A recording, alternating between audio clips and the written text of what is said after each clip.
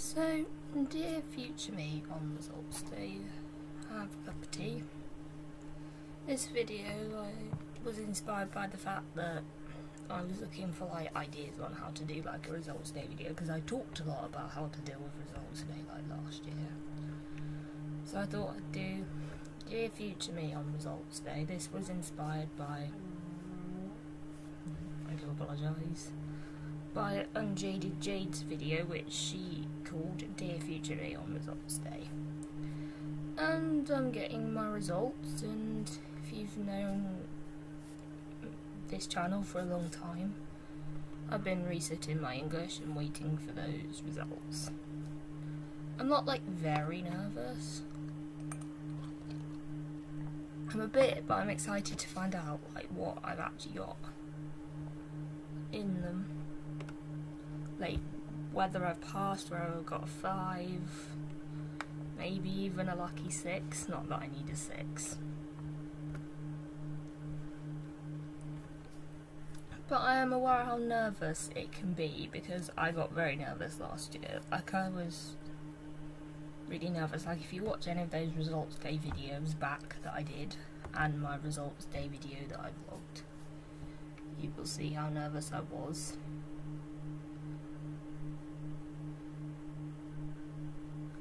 I thought I'd do it because it is coming up, it is coming up to results day.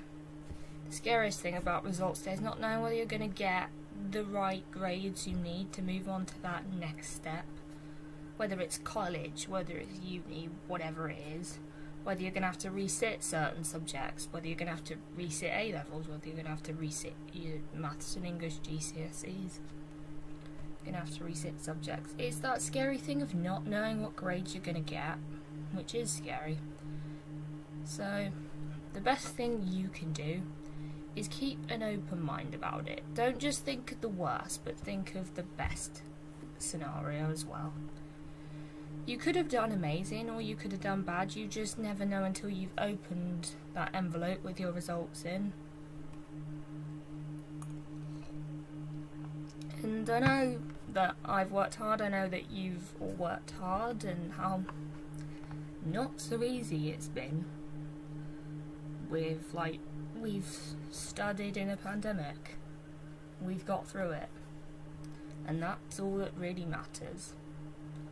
I know myself, I've worked hard. I know I've done all the revision. I've prepared for my exams.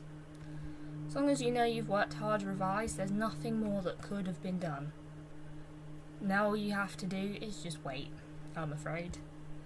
There is always a chance to resit. There are always other options like gap years, apprenticeships.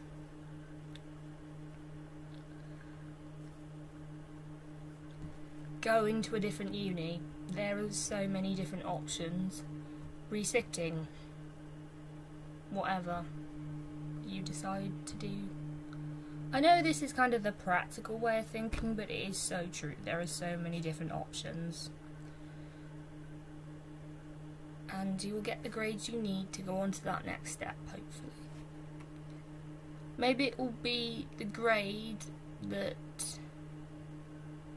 you think it's going to be. Maybe it won't be the grade you think it's going to be. But just keep an open mind about it, because you never know what's going to happen until you've opened them. And those grades will take wherever you're meant to go. And at the end of the day, grades are only a stepping stone to the next step. They're not determining your whole life. They will eventually become irrelevant. And at the end of the day, as long as you pass, it doesn't matter. You're more than your grades. It's about your personality, your qualities, your skills, you being happy, all of those important things, more than just grades. You are more than what's on your piece of paper. With your grades on results day. And don't ever forget that. So I hope this was somewhat helpful. Hope you enjoyed it. Don't forget to like, comment, subscribe, and I will see you in another video. Bye.